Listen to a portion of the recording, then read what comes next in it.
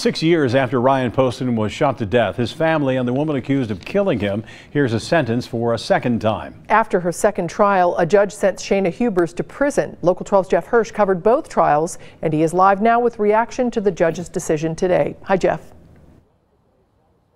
Well, good evening. Judge Dan Zala had a couple of options. He could have accepted the jury's recommendation for life in prison for Shayna Hubers, or he could have reduced that recommendation to a lesser time in prison.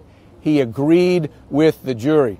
This case, as you said, goes back 6 years to October 2012 when Shayna Hubers shot and killed her on and off boyfriend Ryan Poston in Poston's Highland Heights condominium. Hubers argued self-defense. The prosecution said that he was going to break up with her. That's why she shot him.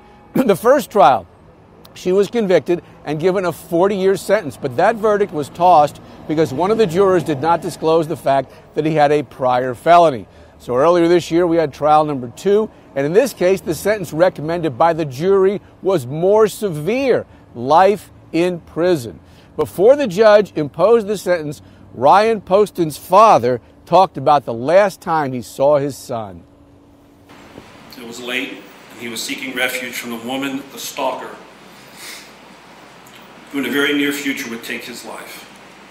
Ryan abandoned his own home to escape her twisted concept of love. Even in the safety of my home, she stalked him relentlessly through the night with a barrage of text messages. The following morning, I did as I had done thousands of times in my son's life. I went into his bedroom to check on him. Although 29 years of age, a grown, responsible man, he was and always would be my child.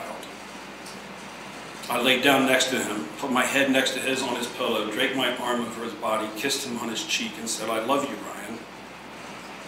Without moving, without opening his eyes, my child mumbled back to me, "I love you, Dad." Justice, that word justice, that you can't ever truly define what does it mean.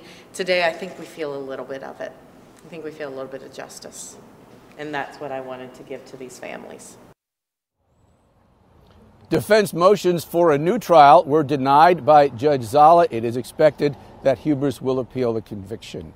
Live in Newport, Jeff Hirsch, Local 12 News. Back to you. All right, Jeff, thank you. Under Kentucky law, Hubers is eligible for parole in 20 years. Hubers gets credit for the 6 years she's already served since the murder, so she'd actually be eligible in 14 years.